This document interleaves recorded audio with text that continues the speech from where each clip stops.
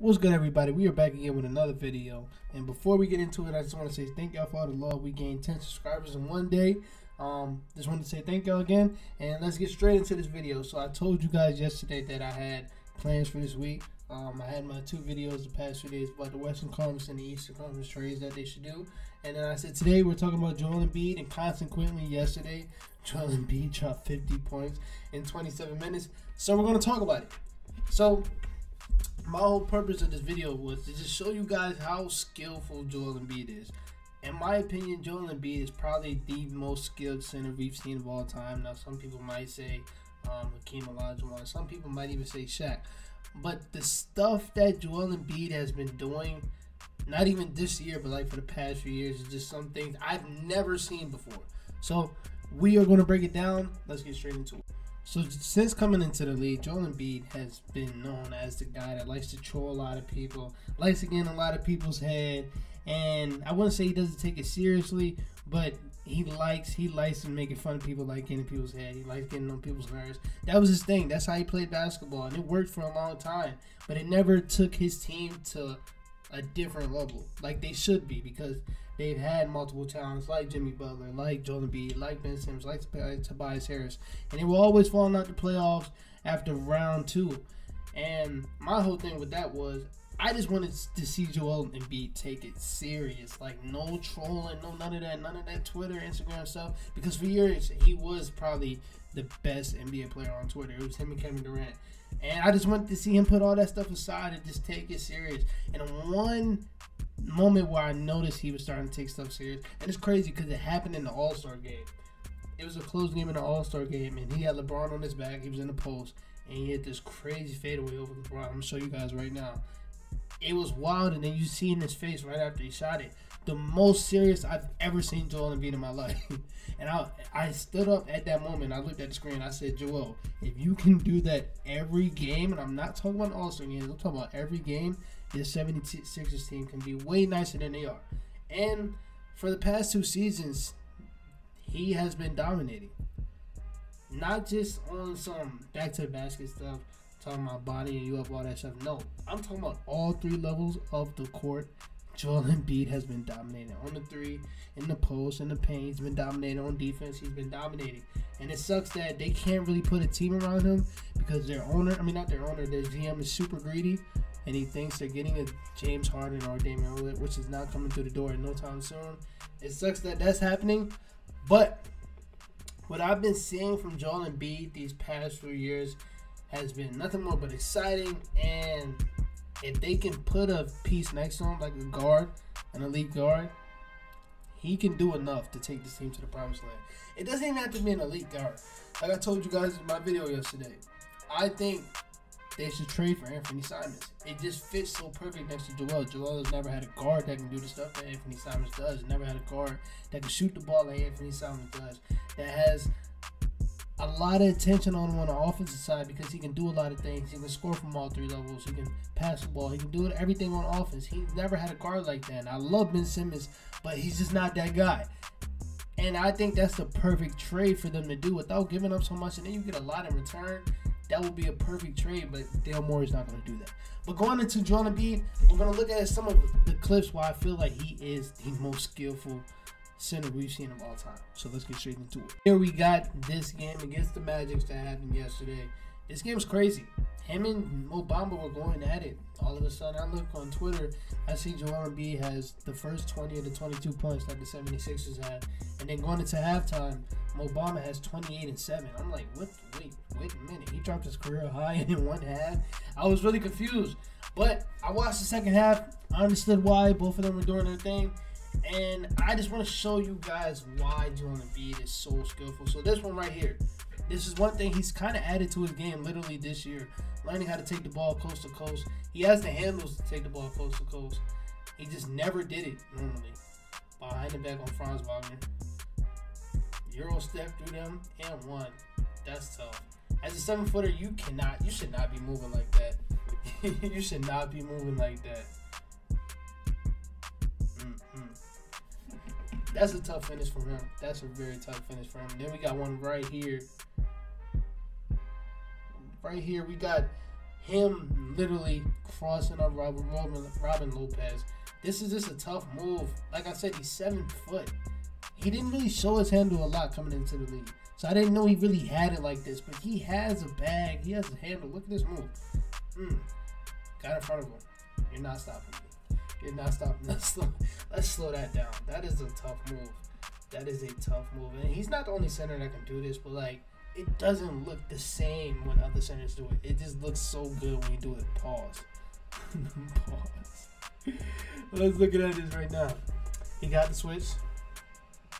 Actually, no, he didn't. They actually played really good defense off of that. But Robin Lopez is just not a defender you want to put against Joel Embiid. Has he? Oh my God. Froze him. Oh my God. Got in front of him. He could have went up straight right there, but he didn't want to get blocked. He tried to draw the foul. That's what Joel Embiid likes to do. I think Joel Embiid shot 14 free throw shots yesterday. He gets his fouls. He gets his fouls. That's one thing he's definitely learned over the years too, how to get his fouls. Next one we got right here. His footwork is just something that's amazing. I think he has the best footwork in the league. Him and Jokic had the best footwork in the league. Right off the catch, plants that right foot. Actually plants this foot, goes off of that right foot. Went straight around him. Straight around him. Didn't even have time. Robin Lopez didn't even have time to react.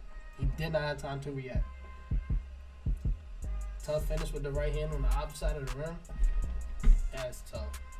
That is tough by Joel Embiid. Now, we're going to focus on his face-up game. He probably has the best face-up game in the league. Can't really block it. Can't really contest it. Like this. Robin Lopez, I understand. Like, they don't have no depth. They don't have nobody that can guard him. That's the last person I would want on Joel Embiid. The double's coming. He sees the double's coming. He knows he has to get the shot up. And then now, that's a tough shot. I know y'all seen that clip. I know y'all seen that clip that was like viral a couple of days ago. And they were showing Kobe's highlights, Michael Jordan's highlights, and then Joel Embiid's highlights. It was just mirrored. They all look the same.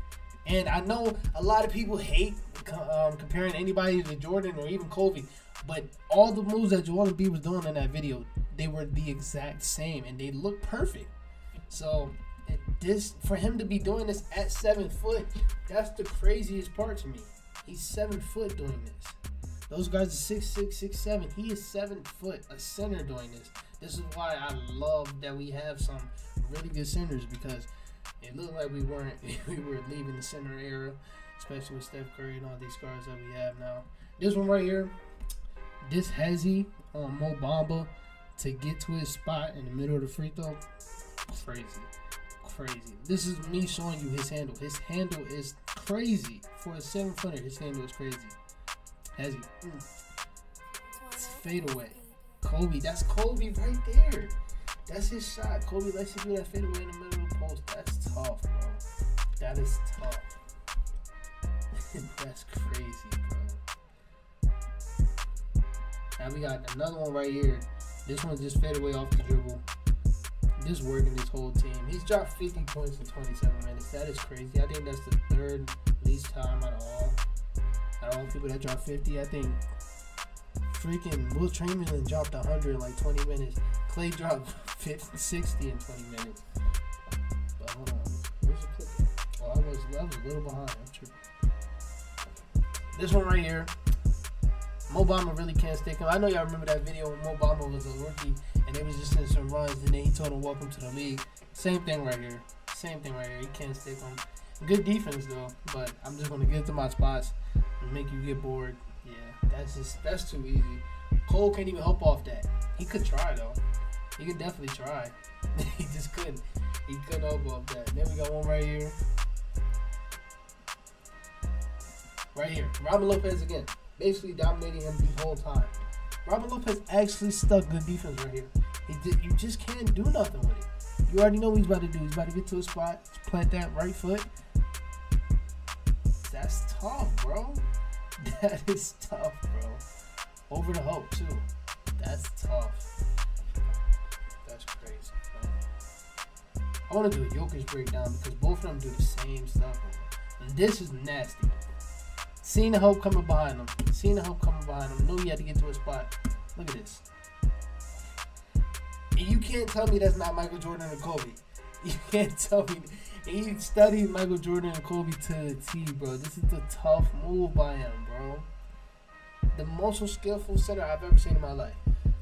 You gotta show me somebody that has more skill than Joel Embiid at the center position, because I don't think there is one, bro. No center is doing this. You can bring up Shaq because how skillful he was in dominating in the paint, but Joel can do the same thing in the paint. Nobody is doing it in the post like Joel Embiid is doing it, bro. Nobody is doing it in the post. And then this one right here, this caps it off. This caps it off just to show you how skillful he is, how much of a generational talent he is.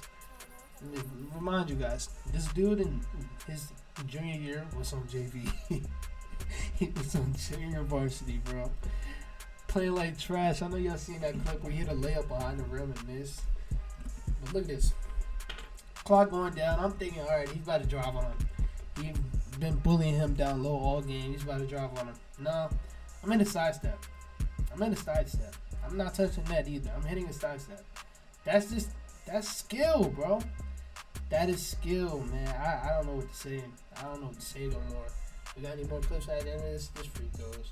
But yeah, he is the most skillful center I've ever seen in my life. And now let's talk about the MVP race, because that's the title of the video. I don't think he's the MVP. Yes, I clickbaited you.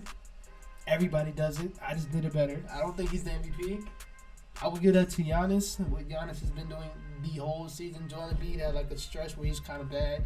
Giannis has been dominating the whole season. What he's been doing the whole season, I got to give it to Giannis.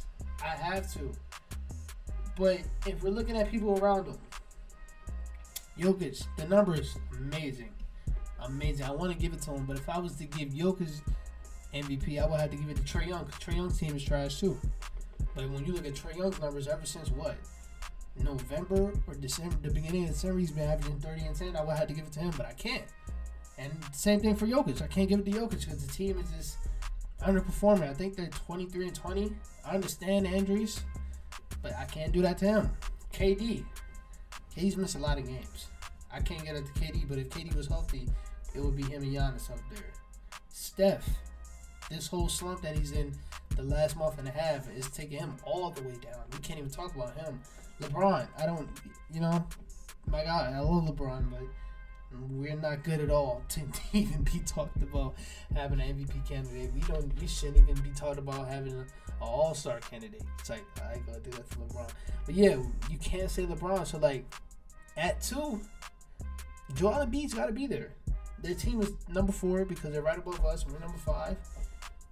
He has to be number 2 in the MVP race. And I wouldn't be mad if you said he's number 1. I'm just saying, Giannis this whole season has been dominating. And it's time to give him his respect. He got the championships. He has one of the best resumes of all time. He's only 27. Give him his respect. You see what Stephen A. said the other day. That's why I told you guys a long time ago. Stop watching ESPN and all that stuff. They just don't know that they're talking about and they're doing it for views. But other than that, I just wanted to show y'all a breakdown of how good Joel Embiid is. I'm happy this game happened yesterday because I didn't know where I was going to get this film from. But shout out to the person that uploaded this film. Other than that, tomorrow we will be here with a Miami Heat video. And I'm going to talk to you guys about how they are the most feared team in the league. They've opened my eyes. Peace out.